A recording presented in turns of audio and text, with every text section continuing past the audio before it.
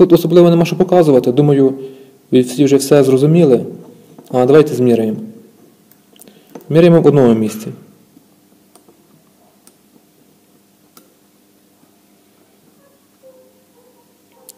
Маємо 6,2.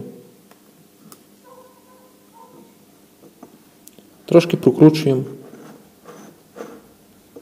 Міряємо далі.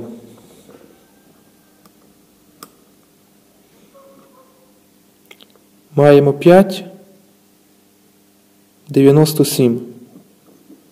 Прокручуємо ще трошки більше.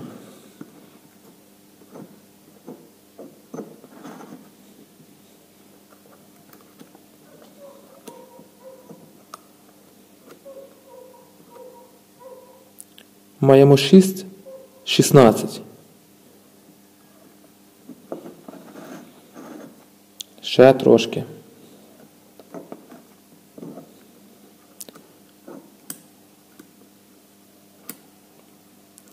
Міряємо і маємо 6,30.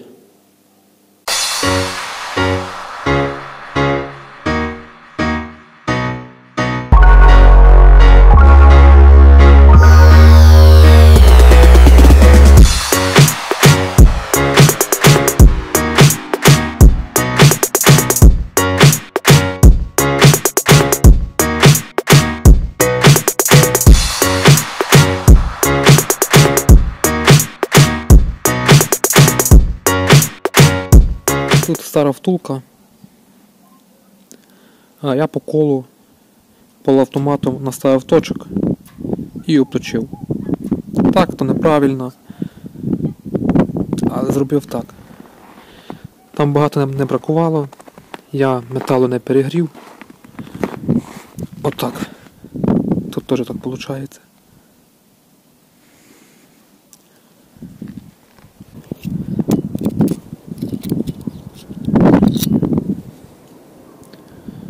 Сантиметри. А тут нова проблема — вірваний болт.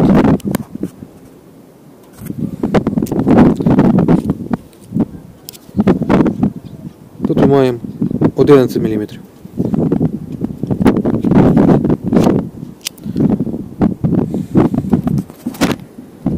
Отак, нова робота.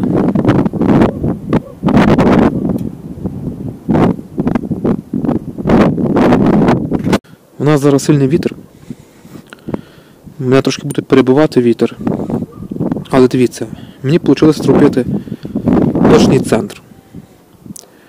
Нам тут потрібний точний центр для того, щоб якщо нам не вийде його зірочкою викрутити, я тут буду зараз зірочку забивати. Якщо не вийде, щоб ми могли болт висверлити повністю. А потім шкурку легенько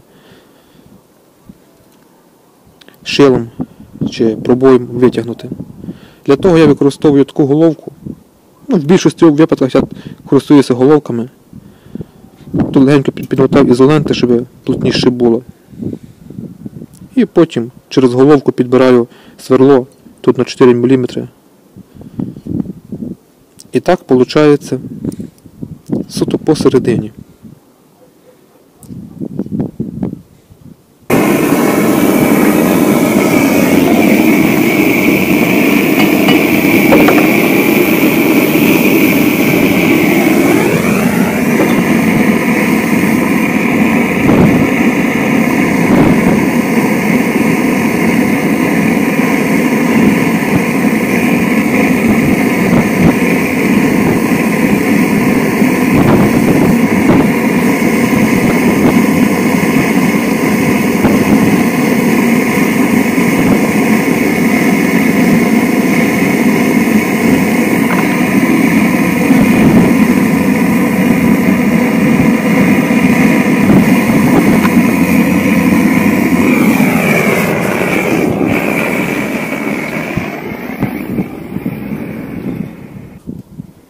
Отак маємо.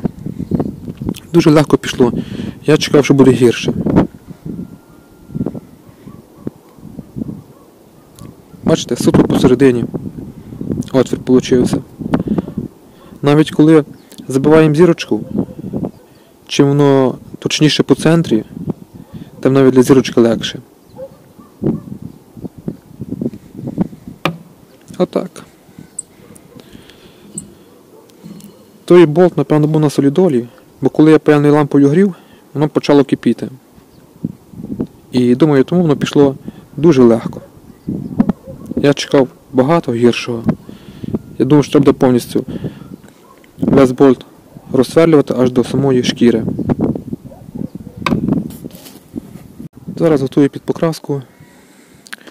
Грубше все болгаркою щистив. А решта зараз буду бензиною, пензликом дочищати. Під мастинку ще не сверлив отвора, так як не знаю, де його саме сверлити. Тут заходить пильник, і я боюся, що він може ламати маслянку. То я вже поставлю на трактор, потім на ходу просверлю. Буде замітно, де сверлити.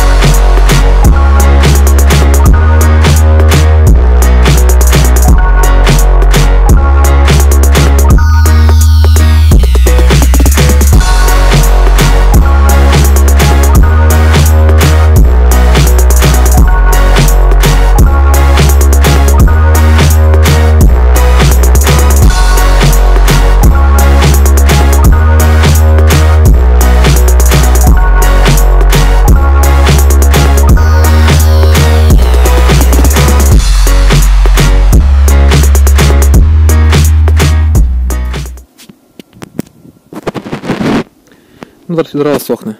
Замічаєте? Тільки що поляв і вже майже сухе.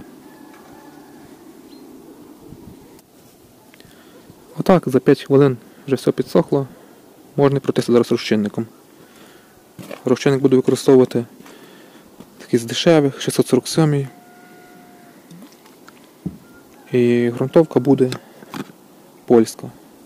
Двокомпонентна, а криловий підклад. 5 до 1 розводиться. То є чорна ґрунтовка. І також така чорна іспанська матова краска. А приємно відкривати банки, які заповнені краскою до самої гори. Отак пройшовся вже ґрунтовкою.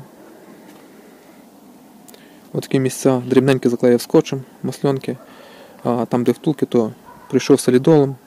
І після краски, коли вже закінчу, легенько протерти і буде втулка чиста.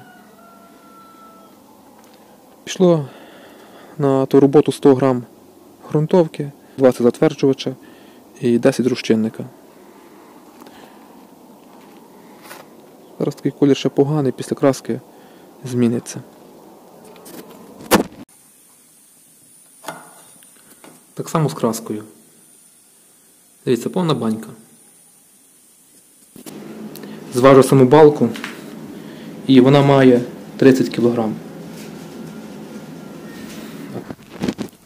Так вийшло. Після покраски пройшло вже 3 дні. 3 дні воно було в теплому приміщенні. В літі можна було б ставити в той самий день. А так, як зараз зима, то краще не спішити. 3 дні я тримав його в теплі. Ну, вийшло майже як нове. Тільки оцей другий отвір розбитий.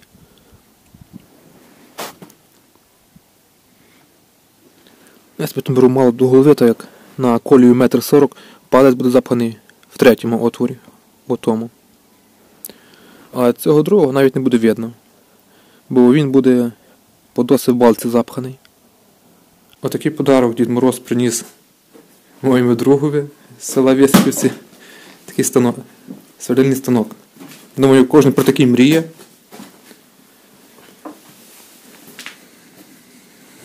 Марка 2М112.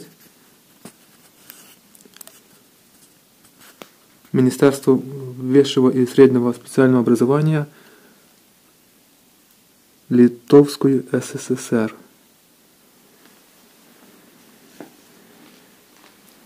Сверлилка в непоганому стані. Вже покрашена тут, направляючи на мотор. Правда, немає рідного мотора від неї.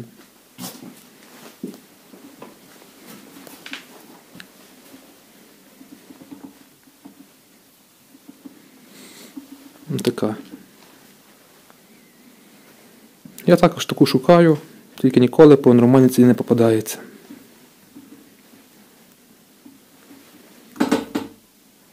Так. Замітив масляні потьоки.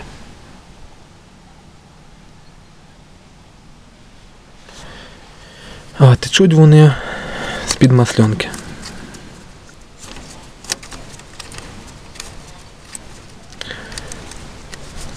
Вона тут немає світу, тут має бути заглушка. Хтось, коли закрутив маслянку, ну закрутив тут м'яко сказано, так-то як різьби тут нема. О, бачите. Значить нам треба зняти апаратуру. Нам треба вийняти той пальчик. А виймається він дуже просто.